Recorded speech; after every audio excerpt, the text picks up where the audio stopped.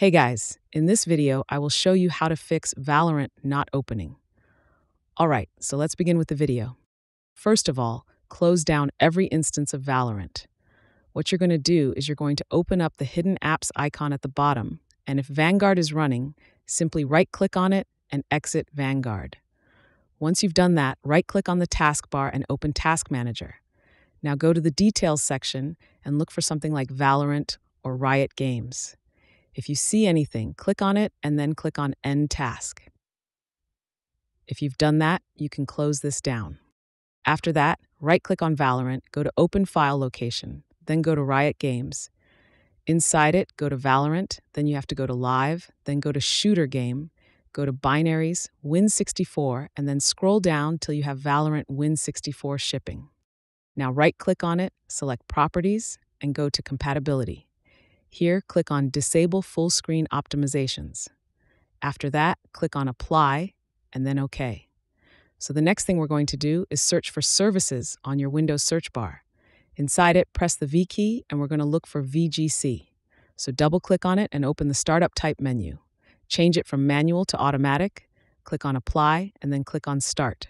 When it's loaded, you can click on OK and close it down. Now we're going to search for msconfig. Once it's opened up, you can click on Services and search for VGC again. Once you find it, make sure that the box is ticked. If it's unticked, you want to tick the box, click on it, then click on Apply, and then click on OK.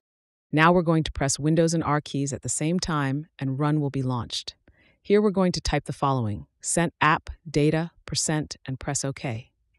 Now in the top, click on App Data, then go to Local, and you should search for Riot Games. Once you find it, open Riot Games. Here go to Riot Client, go to Data, and then here we will have Riot Games Private Settings.yaml. So right-click on it, click on Rename, and write .1 at the end. After that, save the changes. Next, we're going to open Device Manager. For that, search for Device Manager, open it up, and then click on the drop-down menu beside Display Adapters. Here, go to your graphics card, right-click on it, and then click on Update Driver. Now click on Search Automatically for drivers and make sure that the best drivers are installed. After that, at this moment, we're going to search for graphics settings and open it up. So now you have to look where Valorant is installed.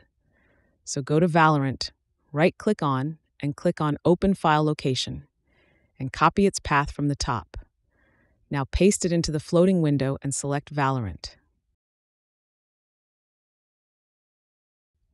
After selecting it, make sure it's on high performance mode. Now close all of this down. And then the last thing that we will do is right-click on Valorant, go to Properties, then go to Compatibility.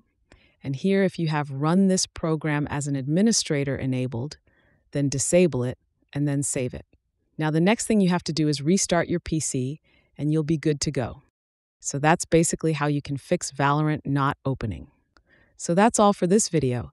Consider subscribing if you find it helpful, and I'll catch you in the next one. Thanks.